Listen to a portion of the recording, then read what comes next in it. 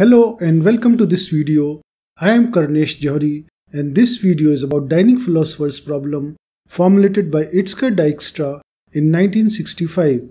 The question is, what is dining philosophers problem and how is it relevant today? The dining philosophers problem is like this. 5 philosophers codenamed P0, P1, P2, P3 and P4 are seated counterclockwise on a circular dining table. For each philosopher, there is a plate of hot, steaming spaghetti and we have 5 forks F0, F1, F2, F3 and F4. Forks are placed between the plates of philosophers such that there is one fork between any 2 philosophers, and fork F0 is to the left of philosopher P0, fork F1 is to the left of philosopher P1, and so on. The philosophers do 2 things, one at a time. They think and they eat alternatingly for small, finite durations of time. Thinking is no problem, but for eating spaghetti, a philosopher needs 2 forks kept on the 2 sides of his or her plate.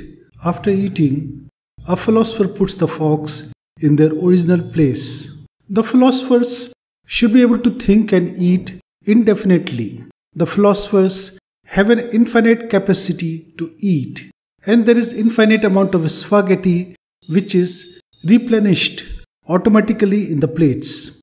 The philosophers do not talk to each other, and no philosopher knows whether the others want to think or eat. So what is the problem here? The system can easily get into a deadlock situation. If by chance all philosophers decide to eat at the same time and pick up the left fork, they all get stuck because none can pick the second fork required for eating, and the situation won't change in future because each philosopher has the fork his or her neighbor is waiting for. We definitely need some more rules in place so that this deadlock situation does not occur. The second question is, how is the dining philosophers problem relevant today? It appears to be too contrived. It is true that this situation would not happen in real life, but equivalent problems occur in programming of systems comprising of concurrent tasks.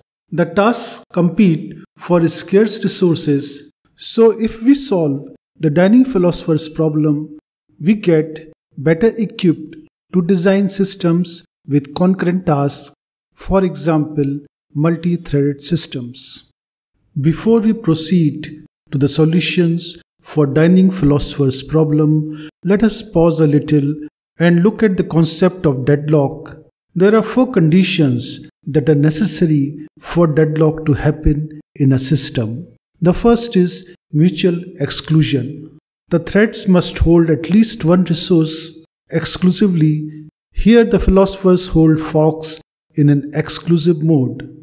The second necessary condition is hold and wait. The threads must hold a resource and wait for another resource. In this case, a philosopher thread holds a fork and waits for another fork. The third condition is that resources cannot be preempted. That is, it is not possible to take back a resource from a thread. The thread must voluntarily release the resource after completing its work. And the fourth necessary condition is that of a circular wait. There must be a set of threads T0, T1, Tn-1 such that T0 is waiting for a resource held by T1, T1 is waiting for a resource held by T2 and so on, and also Tn-1 is waiting for a resource held by T0. This happens when all philosophers pick up the left fork and wait for the right fork held by the neighbor. So we see in case of the dining philosophers problem, all necessary conditions of deadlock are met when all philosophers pick up the left fork and wait for the right fork. The first solution involves ordering of resources. The forks are numbered F0, F1, F2, F3 and F4 and placed counterclockwise starting with the left of philosopher P0. A philosopher must pick up the lower numbered fork kept near his or her spaghetti plates first and then the other fork. If the lower numbered fork is not available, the philosopher blocks. So the case when all philosophers want to eat at the same time, philosopher P0 picks up fork F0, philosopher P1 picks up fork F1, philosopher P2 picks up F2 and P3 picks up F3. What happens to philosopher P4? P4 has forks F0 and F4, and since F0 is already taken by philosopher P0, philosopher P4 must block for fork F0 and not pick up fork F4. So philosopher P3 gets fork F4 in addition to fork F3, and philosopher P3 can eat. The circular weight condition has been broken and there is no deadlock.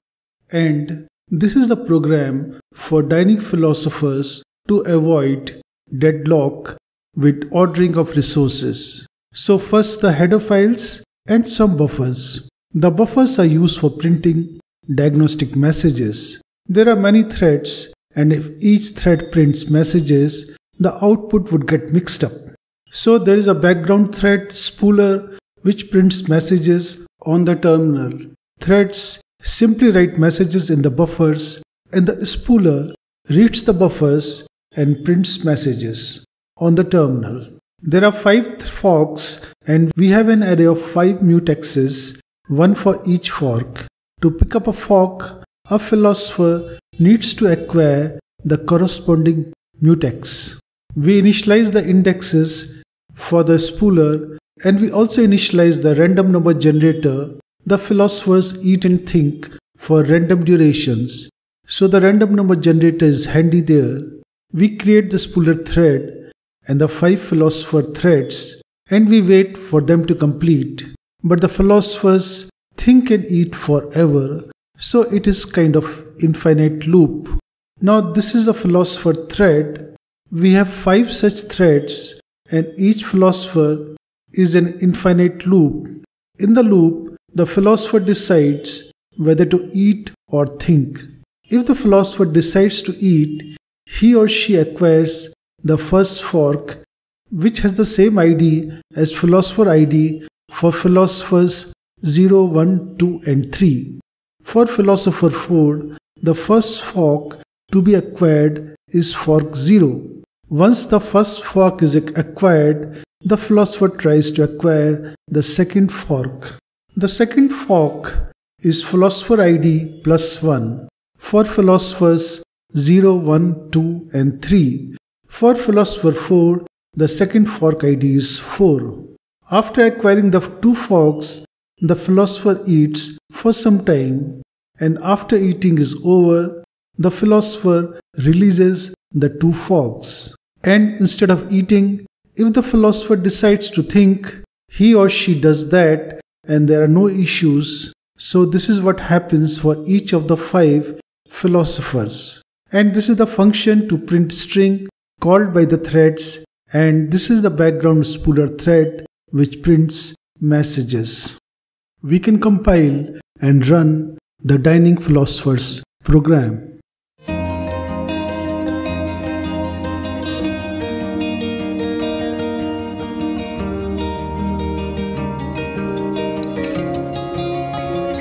If we look at the output log, we find that there is no deadlock, but the solution is not fair. Suppose P1 and P4 are eating and P0 wants to eat. Now P4 has fork F0 and P1 has fork F1, the forks required by P0 to eat. So P0 cannot eat until both P4 and P1 stop eating and release the forks. It might so happen that P1 stops eating, releases fork F1, but P4 continues eating. So P0 still can't eat. And just when P4 was about to release fork, P1 started eating again.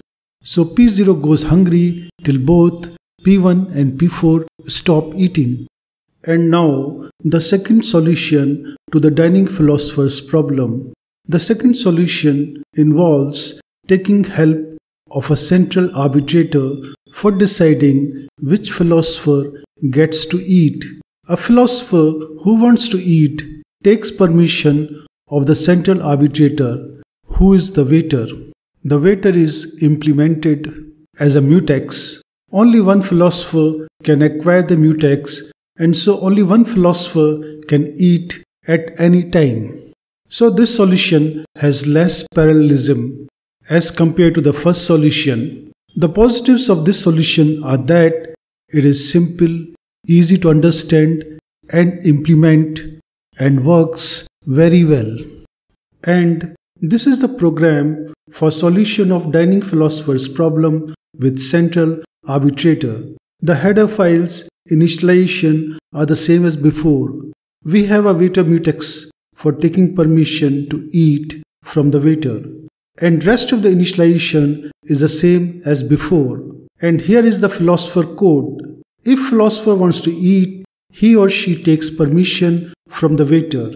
That is, the philosopher acquires the waiter mutex. Now to get the first fork, the fork ID is philosopher ID. Philosopher P4 can pick up fork F4 on the left.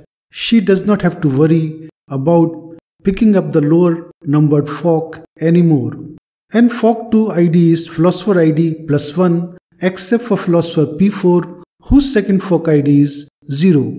Actually, there is no contention for forks since only one philosopher is eating at a time. He or she always gets the forks. And fork mutex is really not necessary. You can get rid of fork mutex and replace fork mutex operations with simple printf statements. The rest of the code is same as in the earlier example. We can compile and run the dining philosopher's program with central arbitrator.